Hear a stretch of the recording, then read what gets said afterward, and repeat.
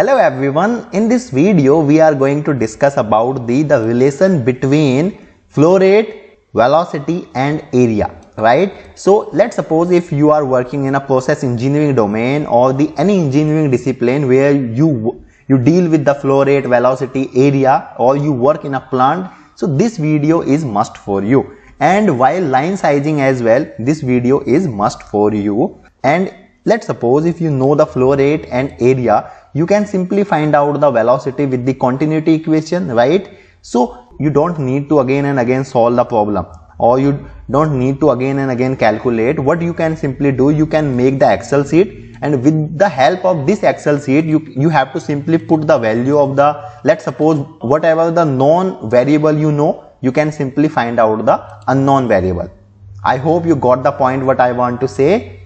So if you will see here, so this is my one pipeline. Okay, let's suppose the water is flowing from this pipeline. Let's assume that you know the flow rate within this pipeline, or you know the flow rate of water, and you know the area because the dia you know, right? And with the help of the dia you can simply find out the area by the pi r square. Okay, and the r, if you know the dia, so simply r will be r is equal to d by 2. Simply you can put here, so you will find out that pi d square by 4.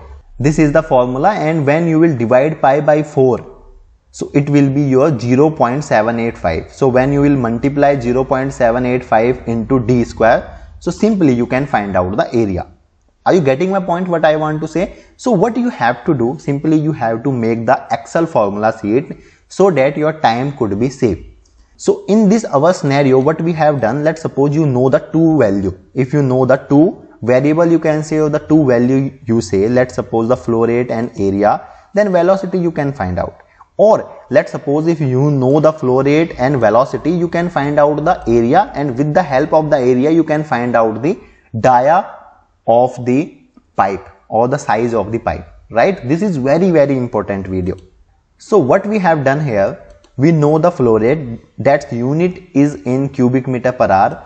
We know the area, that's unit is in meter square. So from the continuity equation, if we want to find out the velocity, then what will be the velocity? It will be flow rate divided by area, right? So the unit of the velocity is meter per second. So about the continuity equation, if you want to know more about the continuity equation, so I have already made one separate video about the continuity equation. You must watch that video after this video, right?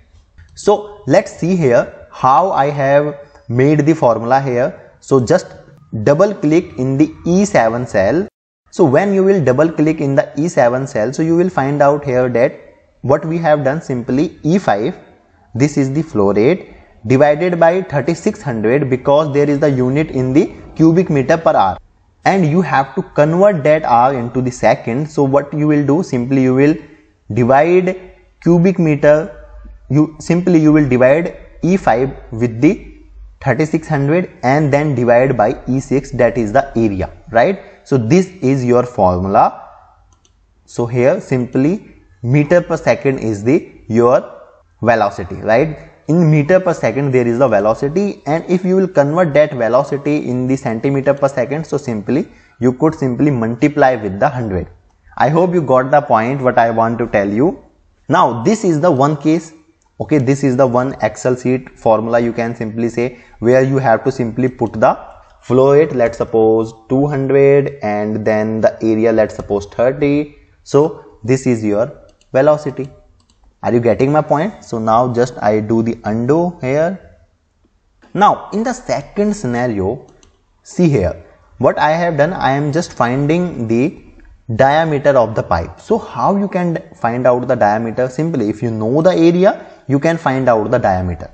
Okay, so this is your diameter, that is 5 meter. Are you getting my point what I want to say? This is a very simple mathematical scenario, nothing else, right? And from the area you can find out the diameter. Same if you know the diameter, that is, let's suppose the 0.1 means 100 centimeter, right? So you can find out the area, that is pi means 0.785 into r into simply your d square, So what is the d? That is 0.1 into 0.1. Then simply you can find out here the, if you know the area, this is your area, right? This is your area.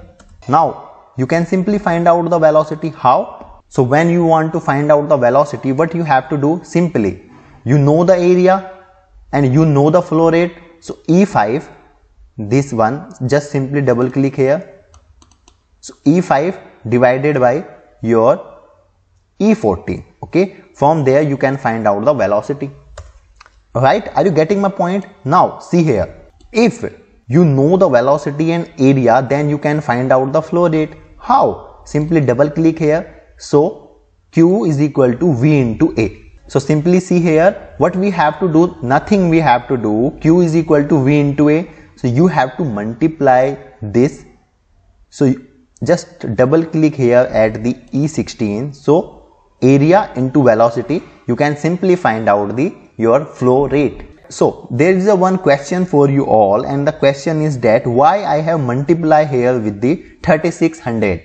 This is the question for you all. Please let me in the comments box, right? So this was the just one Excel sheet which I have prepared. If you will say so, I'll share this Excel sheet in the our Telegram channel in the core engineering. You can simply tell me in the comments box. So if you have learned something new from this video, please let me in the comments box. Let me in the comments box that which type of the videos you want. I'll simply make that videos for you. So that's all for the today's video. Thanks for watching. Till then, keep learning.